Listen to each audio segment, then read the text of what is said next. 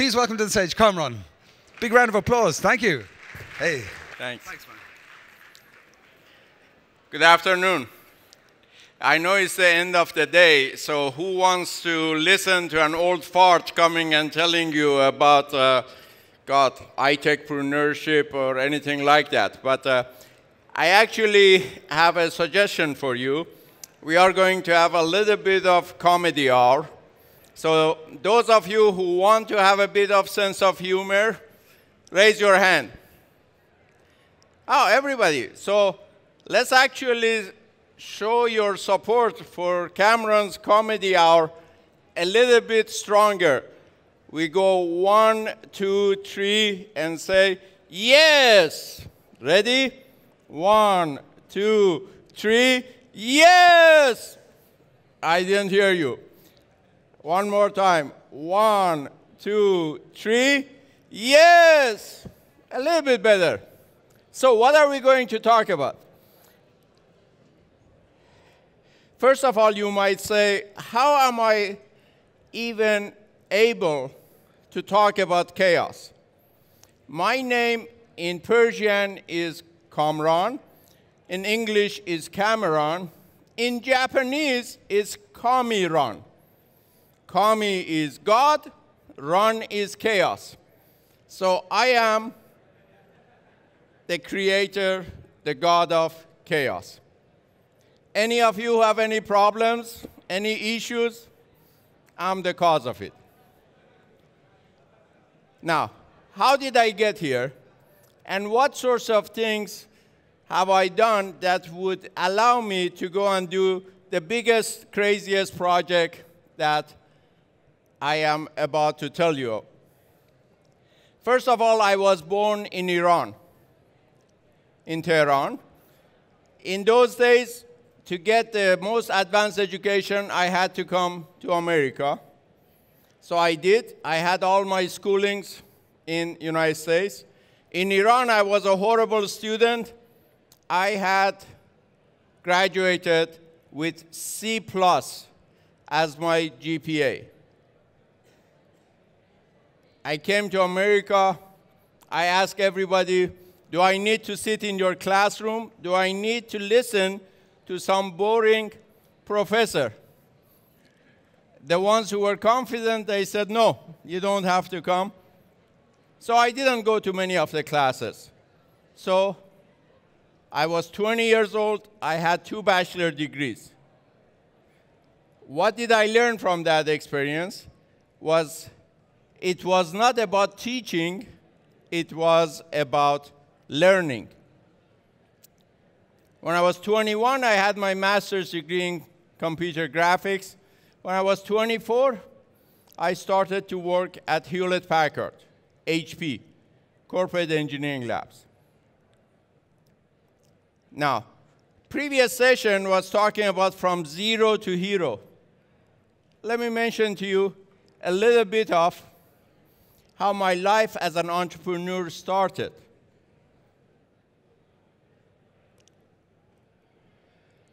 I went to work at HP, this huge corporation. Within 6 months, I decided that I don't want to be just an engineer. I want to be a manager. So I went to my boss and I said, hey, how can I become a manager? My boss said, you have to wait many years. He said he had to wait 5 to 6 years before he could become a manager.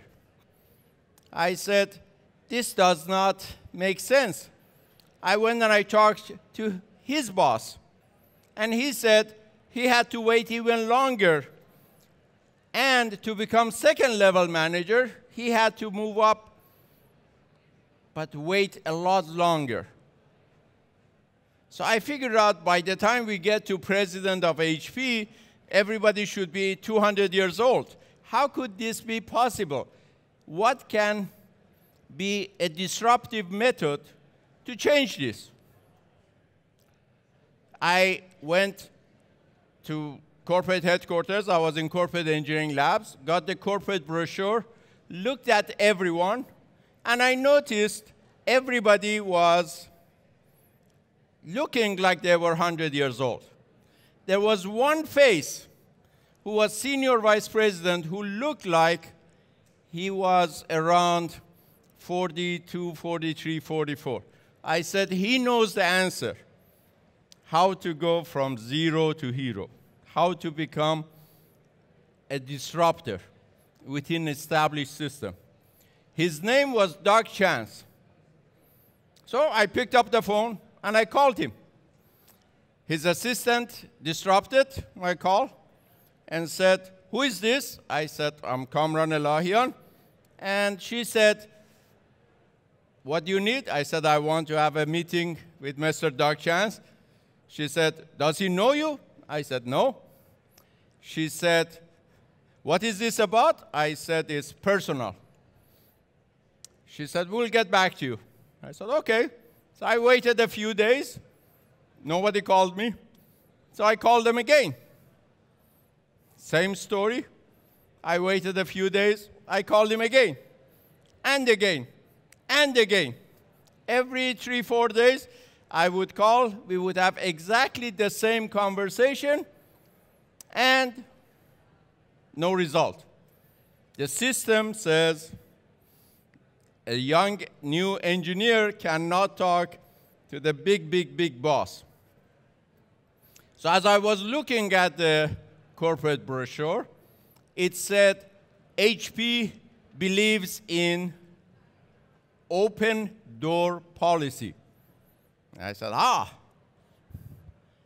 here is an answer. I called him up, same thing. I said, this is Kamran Elahian. I want to have a meeting with him. She said, I will get back to you. I said, no, you don't need to get back to me. Just tell Mr. Doug Chance that he does not practice open door policy, and I believe it is a bullshit slogan. 2 minutes later, my phone is ringing. I answer the phone. Hello, this is Doug Chance. How can I help you? I said, I want to have a meeting with you. He said, what about? I said, it's personal. So he agreed to see me. I went there a week later, and I told him the story. I want to know what is your reason that you're so young and you're senior vice president of this big corporation. He said, can you imagine what he said?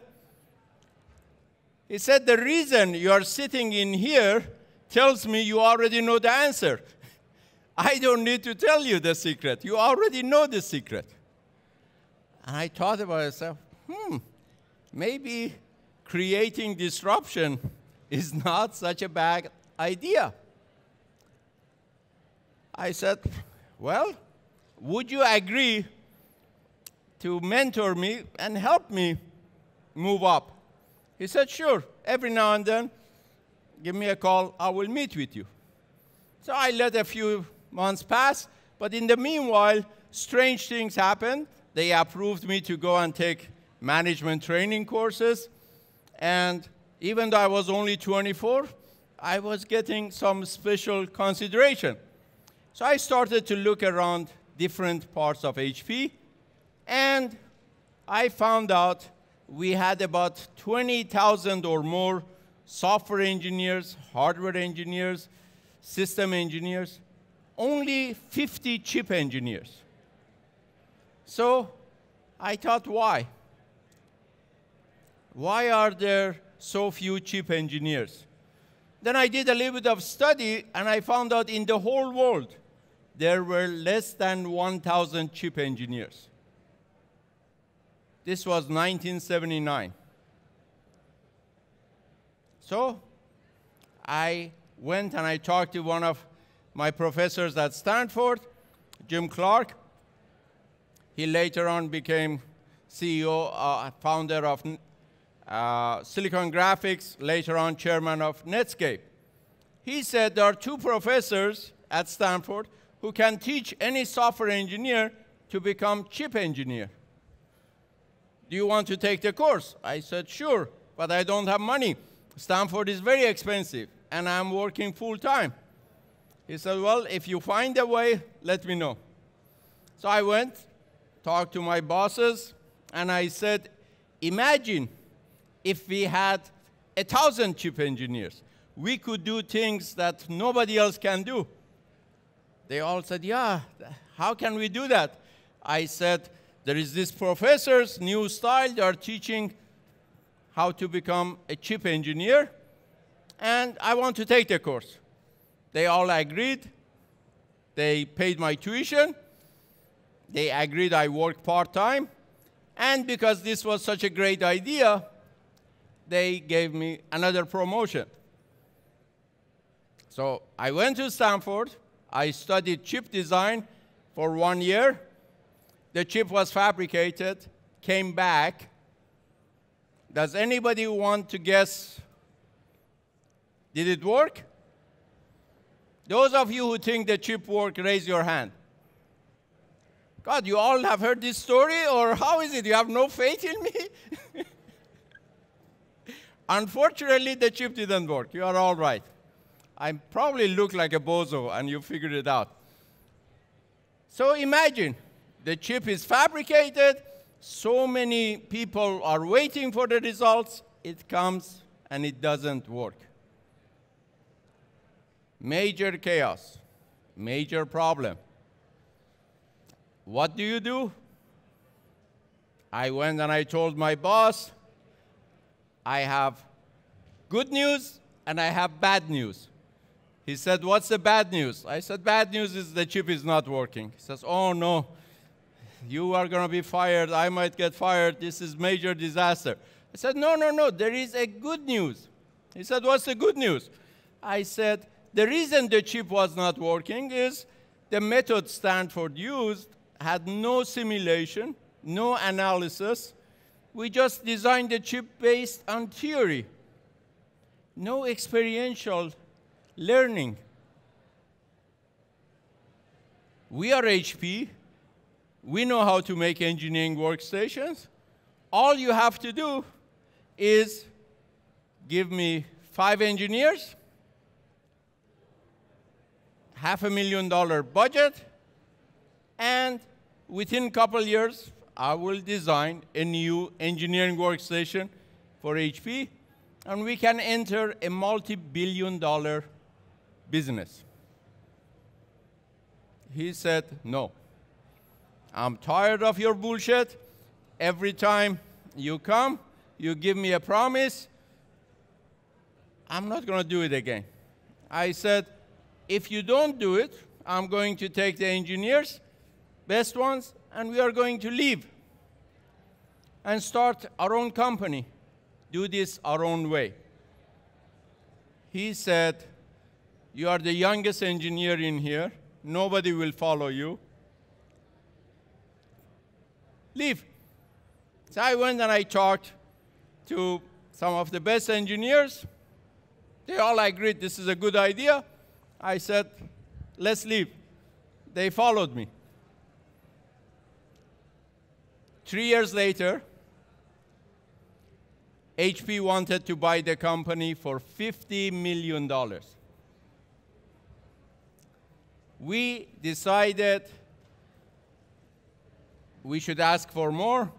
We contacted HP's primary competitor, which was Tektronix Corporation. We had dinner together. They asked me, how much do you want? So there would be no negotiation. Normal brain says maybe 55 million, maybe 60 million, because that's good enough thing. HP doesn't like to negotiate either. But if you are looking for disruption, I added 50%. I said 75 million. Next morning, they gave us offer for $75 million. And I said, I'm so stupid, I should have asked for $1 billion. This was 1984. Imagine, I wasn't even 30 years old. After that, I started 9 more companies. Not all of them were great. 3 of them failed. I was fired twice. How many of you have been fired before? One brave person admits it. Oh, second brave person. Third one. Can I ask you to stand up, introduce yourself, and tell us how you failed and how you fired? Which one? See? Give everybody your name.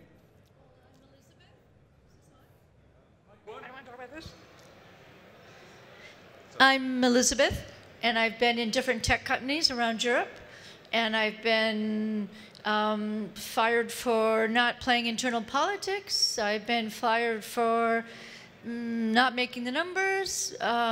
It's always been a great step forward. See? One of my heroes already. Thank you, Elizabeth. We had somebody else over there who raised their hand. I guess it was gentleman with the glasses, right? My name is Mark. I'm the CEO of HealthKey, and I was fired for a company and hired for the same company 1 week later, just because there were differences on the way I was running the projects. See? It's okay to be fired. Why is it okay? Because it says you try to do something different.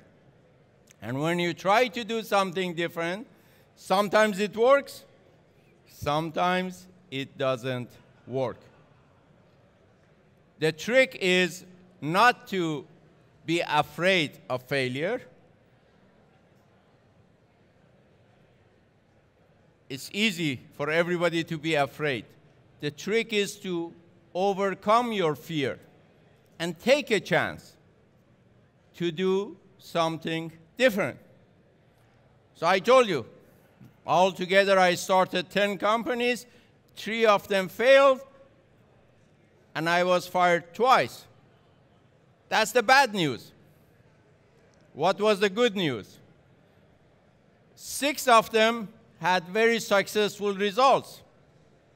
Of the 6, 3 of them were acquired, 3 of them were IPOs.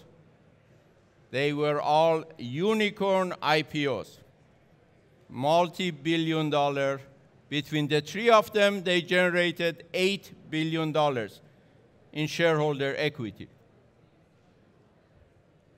So while it hurts, it's difficult to fail and do something that is risky, if you are not afraid and are willing to go and create chaos a little bit in your life, maybe even in your family, because some of your friends, maybe your husband, your wife, your boyfriend, your girlfriend would be angry with you. Why do you leave a big company to go and start a new one? If you don't do it, you will never forgive yourself. If you do it and it is a big success, then everybody calls you hero. But if you do it and you don't succeed, I call you a hero. Why? Because that is the path towards becoming a real hero. Each time you fail, you learn something new, and you move up.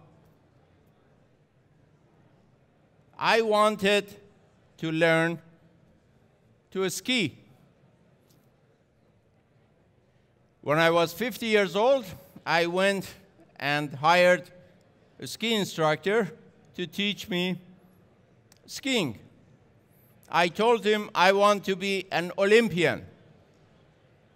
He said, Olympian champion? I said, yeah. He says, you mean for old people? I said, no, I want to compete with the young people. And he said, are you crazy? I said, why are you complaining? I'm giving you, I don't want to be champion tomorrow. I want to be a champion by the time I'm 100 years old. I'm giving you 50 years advance notice to work with me. What kind of a coach are you? If you have 50 years, you cannot make me a great skier. Grudgingly, he accepted. So I started the path. It was difficult. I fell down. I fell down. I fell down. Each time I got a little bit of injury here, a little bit of injury there. Some of them were big injuries. You know, when you like sports as much as I do, and when you overcome your fear, like I've learned to do, many times, it would be fantastic if you have talent.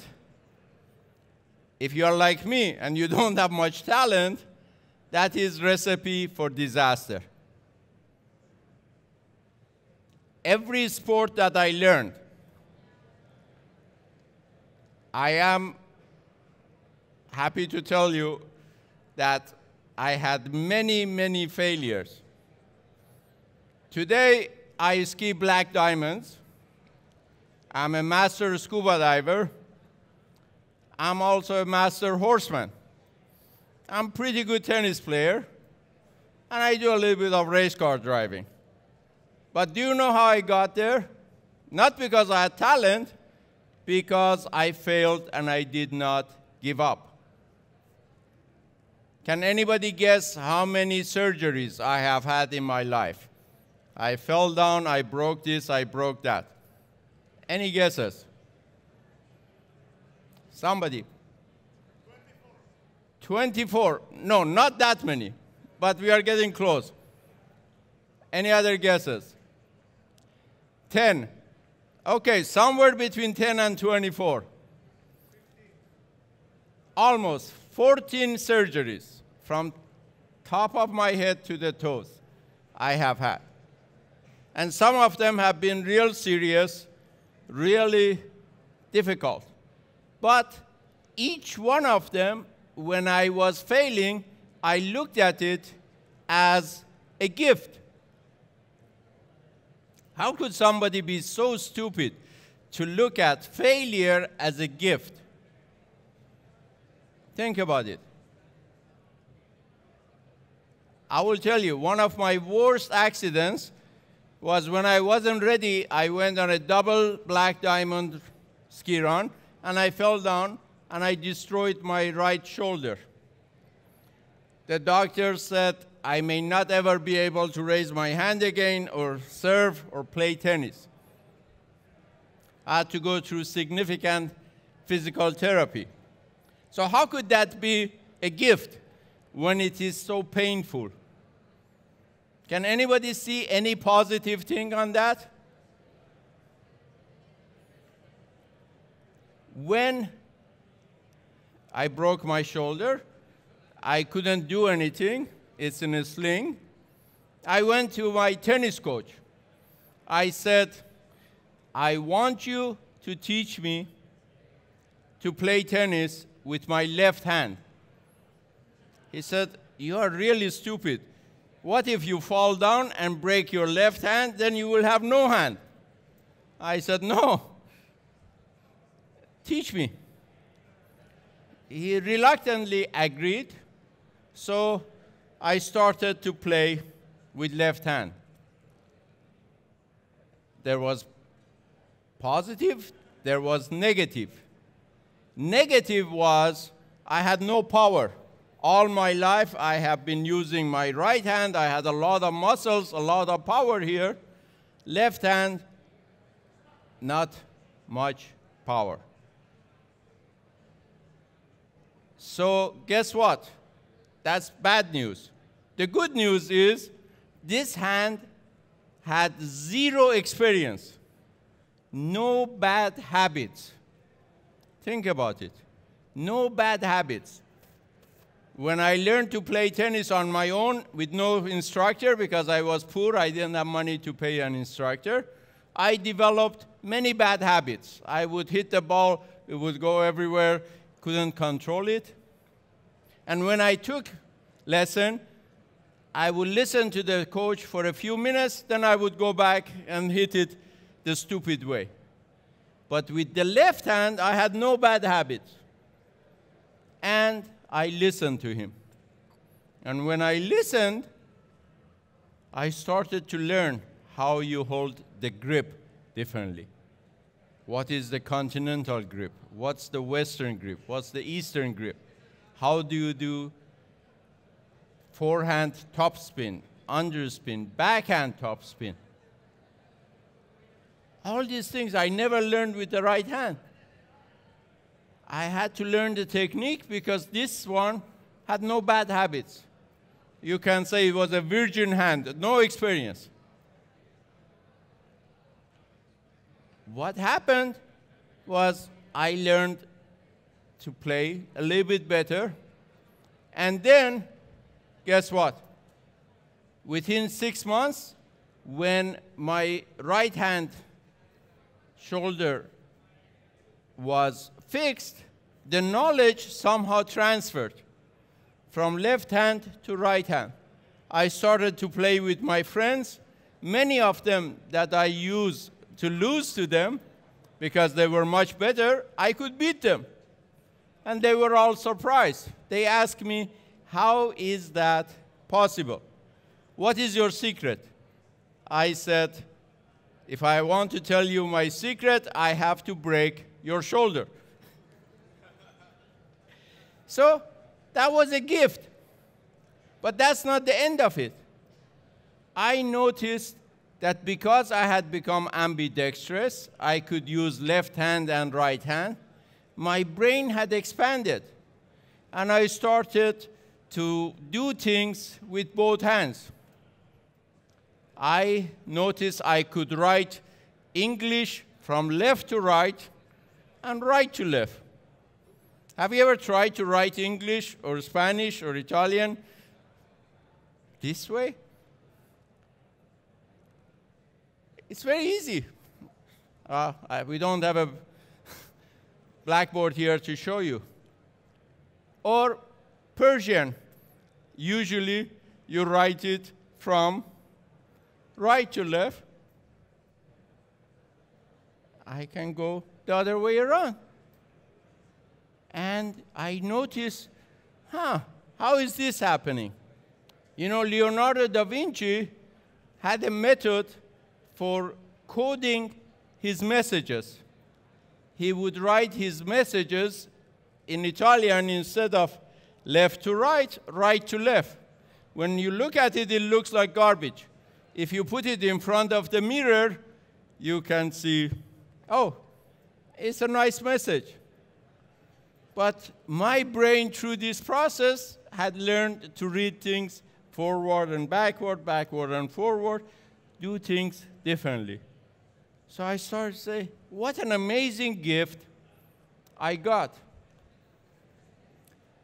Now, what I told you about all of my entrepreneurial things was the first 25 years of my life.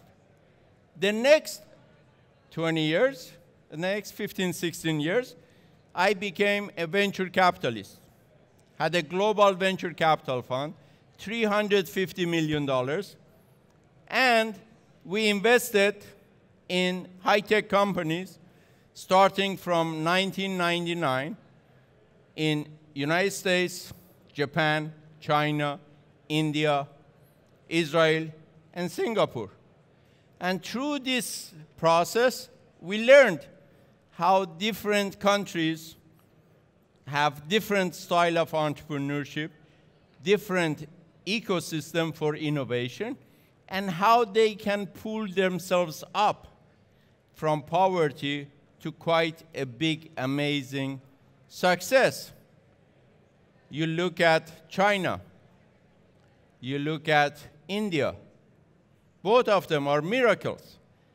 In 20, 30 years, They brought each one of them 300, 400, 500 million people from pure poverty up.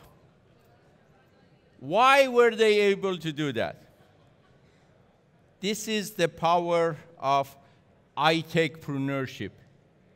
What is iTechpreneurship? It's high-tech entrepreneurship leveraged by broadband. That little I means broadband. Why is it so important? Why is it we can do things today that nobody could do before? When I started my first company, it was called CAE Systems in 1980. We didn't have that little I. We didn't have internet. I had to buy all the computers, all the servers, pay for all of the software licenses up front. So to get my first MVP, minimum viable product, I had to raise $1.8 million. Imagine, it's 1980. Those of you might remember the revolution in Iran happened in 1979. You are living in the United States in 1980. Every day on the news, they are showing hostage crisis. And you decide to leave a nice company like HP to go and start your own company. Just to go from your crazy idea to build the first prototype, you have to raise $1.8 million. Imagine you go and tell investors, I want to raise this much money. They say, can we see what it can do? I say, no, it's just an idea. Give me the money. It takes us 1.5 years. We develop something, we can show you what we are doing. And they would say, you sound crazy. Where are you from? I say, Iran. What is their second question? Why did you take our people hostage? So I didn't take anybody hostage. I'm a kid. They say, well, we see every night. Some of the other investors would say, you're only 26. You're coming from Iran. Immigrants are good for engineering. You want to be the CEO? I say, yeah. They say, but CEO should be somebody tall, handsome, very charismatic. You're short, bald, chubby. This doesn't fit the requirement of a CEO. In the 80s, we didn't have young people become CEOs. We didn't have immigrants to be CEOs. We didn't have women to become CEOs. With that little I, the world has changed. Today, anybody can go from idea to an MVP with less than $100,000 in Silicon Valley and less than $50,000 in many other countries. Why? Because you have the cloud. You have new business models, pay as you go. You have freeware. You have shareware. All sorts of things that were not available before. And there is another thing. The highest way to generate value is not to do mechanical, electromechanical, microelectronics. It is use software and algorithmic content, computational thinking. The whole world is moving towards that.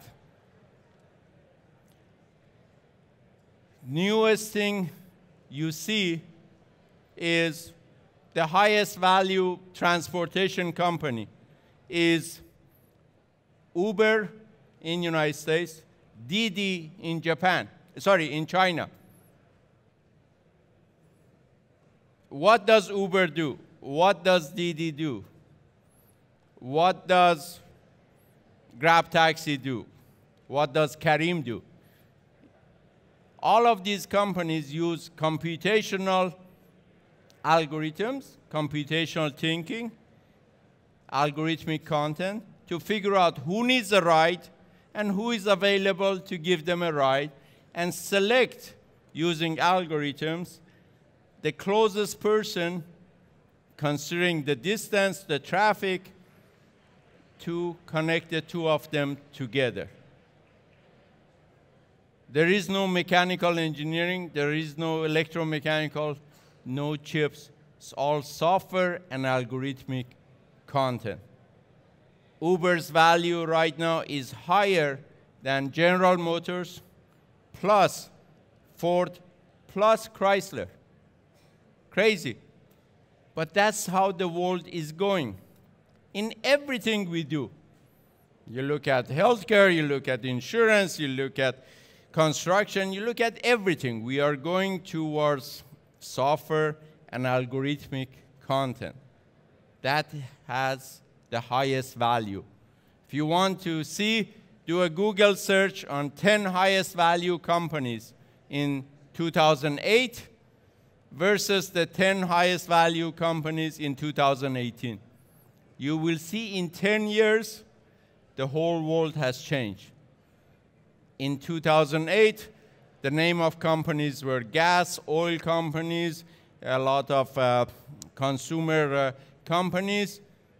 The new ones are all Apple and Google and Amazon and Didi and Tencent, all these software and algorithmic content companies. So the world is changing, and that's good. Why? Because all you need to do to generate value is to have a good brain and have access to broadband. You don't need any natural resources, and you don't need the approval of incumbents. Usually, big corporations, big governments are all monopolies, dictatorships, running everything by old men. The new innovation economy is not understood by old men. It is understood, it's created by young boys and young girls. Because all you need to do is have a brain and have access to broadband. And in evolution of our species, we never had this situation before. So not only men and women are equal, actually women have certain advantages. Because when I was growing up, all I had to do was be a good boy and get good grades, which I failed in both of them. My sister, who was 3 years older than me, she had to be a good girl. She had to go and be successful at school. She had to also help my mom feed me, feed my brother, take care of us. She had to help her with shopping and with cooking. So from young age, she learned how to develop patterns, algorithms. Do I do this job first, or this one, or this one? Boys usually do not learn that, because all we have to do is be good at sport, be good at schools, and that's it. So innovation economy has amazing chance to go and create a lot of change, a lot of chaos, but it's going to save us by creating a lot of new leaders to take us to a brighter future. Thank you all, and love you all. Appreciate that.